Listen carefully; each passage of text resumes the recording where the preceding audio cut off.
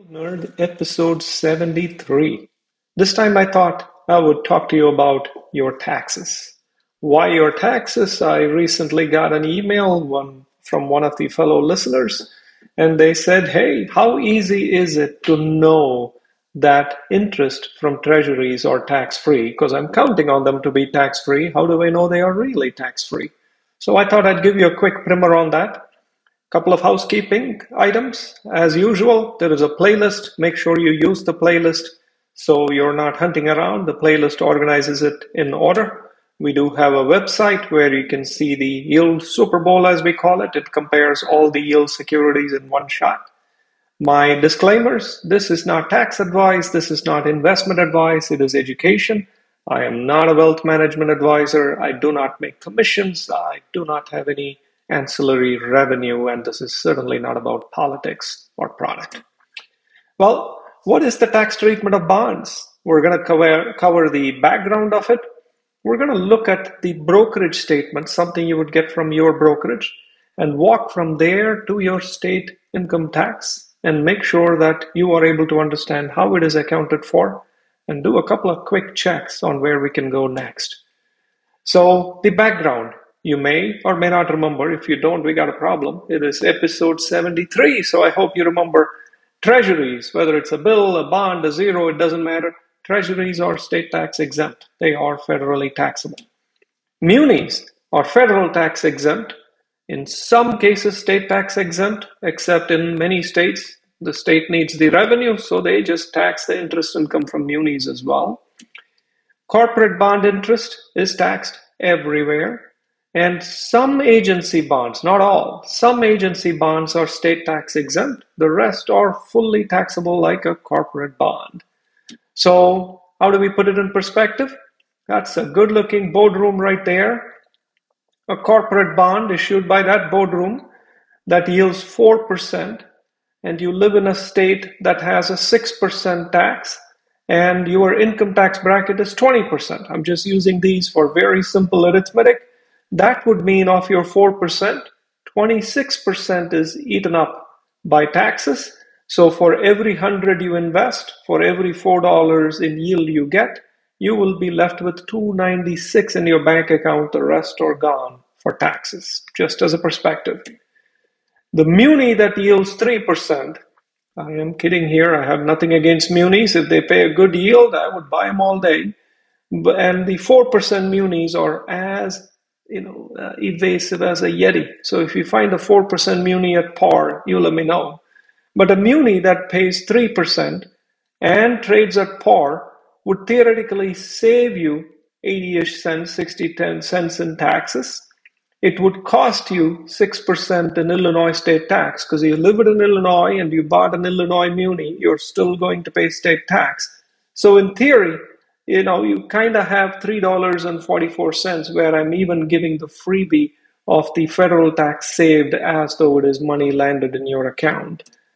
However, if you bought a treasury that today yields 5.5%, you would add 5.5% and save on 6% taxes. My HARP, my commercial for buying United States Treasury bonds or bills or notes, you cannot touch it in after-tax yield today. They are amazing. Having said that, how do you know you're getting the tax credit on your state tax filing? And that is what we're going to figure out. And how do you know all these lessons that you allegedly learned, this education from Yieldnerd, is actually translating into tax benefits? So I thought we'd go into our tax accountants and double check them.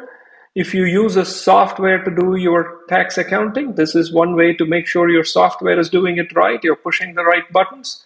So the first place you would start is you would go into your brokerage. I'm not endorsing Schwab, I use Schwab, but there you would go into statements and you would say, show me tax forms, and you would go find the composite year-end summary. And notice this year-end summary is coming 6 months too late. You file your taxes on April 15th, so you're going to use whatever current year-end summary you have as of that date. You're going to download that by clicking this wonderful PDF link.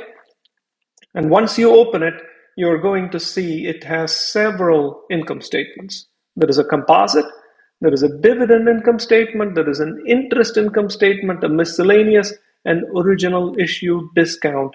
And all of these have various categories. The de minimis principle, meaning if there is a treasury that has a 1 year term and you bought the treasury at $99.75 or higher, then it is considered, state taxable, state tax free, and it is not considered ordinary income. If, however, you picked it up at an enormous discount, $96 for a $100 par, then you will get bit. The difference between de minimis and the enormously high interest in that conceptual example is not capital gains for you, even if it is a 5 year zero in a silly example.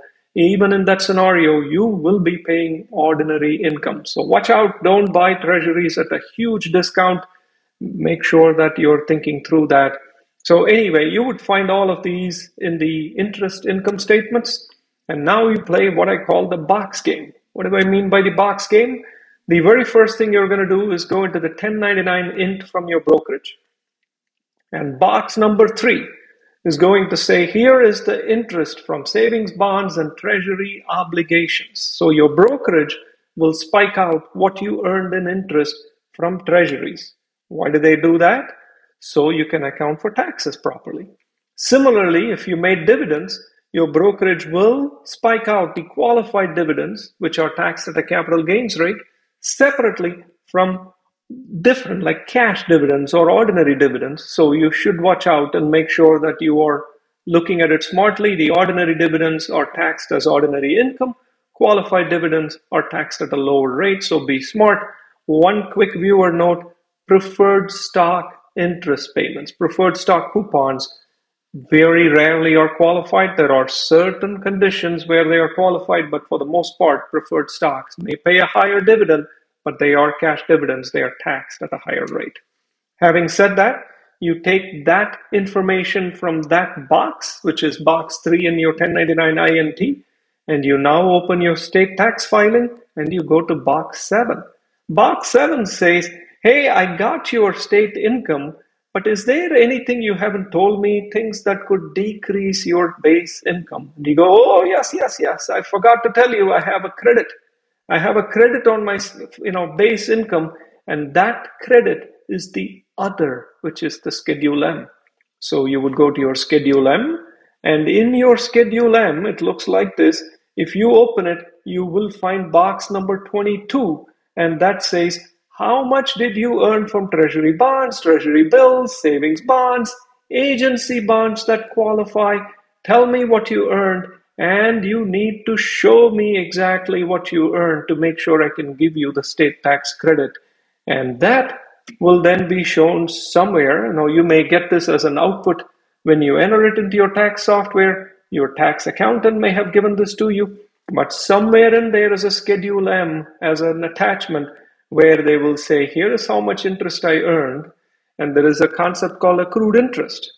You may remember when you buy someone else's treasury in the secondary market, they are earning interest and you kind of make them whole. You pay them that interest up front and you then wait for the next coupon date and you get that interest back. If this is not clear to you, you should watch the unit on treasuries again. And that accrued interest, you do not pay taxes on that. How cool. Bond premium is also deductible. It's a little bit of a longer story. Many people pitch premium bonds for that reason. They say, oh, pay $107 for a $100 bond. It's all going to work out even because, you do have tax advantages.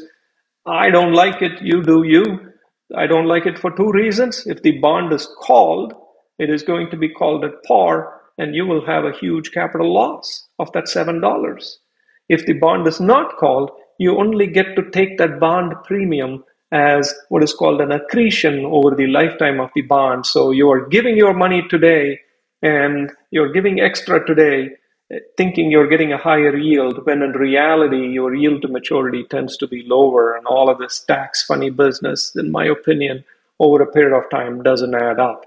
If you have any doubts on that, watch the previous episode, which talks about what happens when you buy bonds at a premium, what happens when you buy it at a discount, what happens when you buy it at par.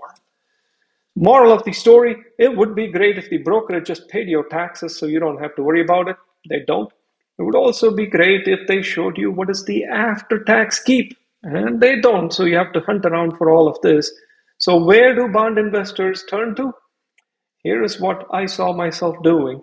When I found a bond, and this is a text I sent to a couple of my friends earlier, and I said, hey, by the way, there is a new issue agency bond. There are no commissions at the brokerage. It pays 6.25% and it is state tax free. However, no agency is going to sit around and pay 6.25% for 3 years or 5 years, so it'll get called. But hey, you can make this yield, buy at your own risk. I'm not giving investment advice. And when I sent this text, I got an idea. What if yieldnerd could send yield alerts? You could go on your brokerage and you could get an alert when there is a new muni bond, but you cannot get one when there is a new agency bond. You cannot get an alert when there is a new treasury where the yield is greater than a certain amount and you can buy it at par. And so I thought I would start an email list and I would do it for free, at the moment at least. So if you would like yield alerts, send an email to yieldnerd@gmail.com and say, I would like yield alerts. I'm not going to bombard your inbox, and if it is a frequency greater than you like, please feel free to email me back and say, hey, I don't want these, and I'm certainly not looking to spam you. My thought is to share some of the trades that I'm making and send an alert saying, here is an agency bond that looks very interesting, or here is a treasury, or whatever it may be. By no means do I stand to gain by whether you buy a bond or not. I just thought I would provide alerts in a more timely basis. You do you. If you want that, feel free to send me an email and subscribe to it. These are not recommendations. You are making decisions. These are just timely education. Questions, comments, feel free to email yieldnerd@gmail.com. Thank you for listening.